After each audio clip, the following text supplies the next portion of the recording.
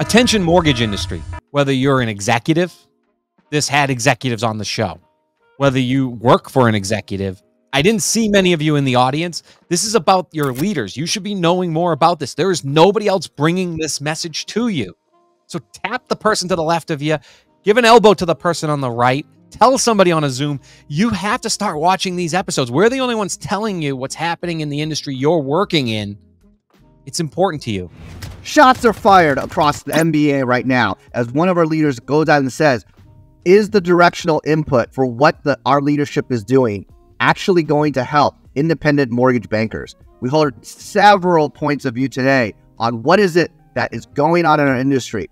Are people who are being laid off and the future of the mortgage industry and the people that are working inside of it, are they scared for their jobs? Are they really going to be helped when they are laid off? We have more technology, but yet we have more people wanting to check the checker's checker. Now there's like 1, 2, 3, 4, 5 layers of checking the checker just because Fannie and Freddie want more and are asking for more, and quite frankly, might be even greedy in checking the labor of what mortgage companies and independent mortgage bankers are doing right now in order for them to produce and manufacture a qualified mortgage loan.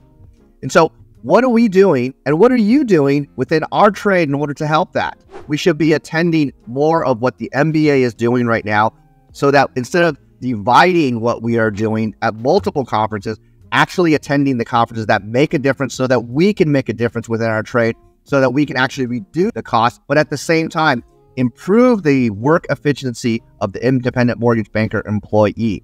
So if you're a leader of an IMB, what are you doing about it? And what can we do to work together so that we can make a better industry in the mortgage industry for ourselves? Truth bomb, truth bomb, truth bomb.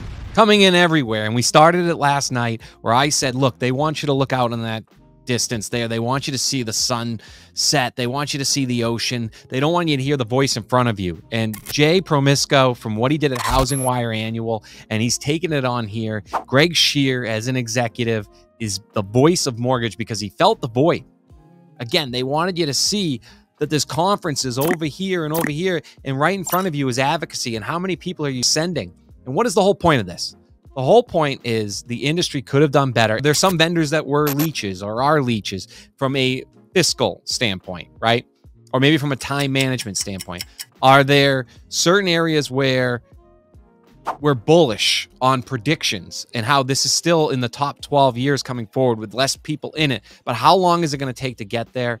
And are we going to do the right thing this time? And what is the right thing? And ｃｈěឿ gets into that about today and tomorrow. He talked about the green circle and what it means to him. But also, have we done a disservice to this industry on the fact that you look at postings? And he talked about a message he had where somebody's applied to 1,400 jobs and has only got like 30 interviews because they walk out with the ability to lead teams, the ability to handle and de-escalate customer service. But do they know how to use Salesforce? Do they know how to be a Scrum Master? Do they know Agile workforce? Have they led a team of 5 or more people in an environment of XYZ? It's the tale of 2 mortgage executives, but both saying what nobody else will say. And Jay Promisco said it right. And it happens to me too. But after years and years and now over a decade, I've just finally said, you know what, we're going to bring it raw, and that's going to be my piece. And will I not be able to get a job from Fortune 500? I don't know. I used to feel that way. That's why I never said anything. And I think that's why most executives, just in case, because at the end of the day, they're financial planners. They rely on capital markets. Something could happen. A hedge could go wrong. They could be leading the best company with the best culture, and then they have to go work for somebody else, and they always let a company themselves, or they need to go get investment. And if they burnt somebody, I guess that's why they don't have a voice. And I think listen to our show, keep following, because there has to be somewhere in between was my takeaway. But they're not wrong. But it's part of the world, I think, where you're looking over here and you're looking over there, and you can just come to our show and listen to the voice in front of you, and it will start to amplify louder and louder.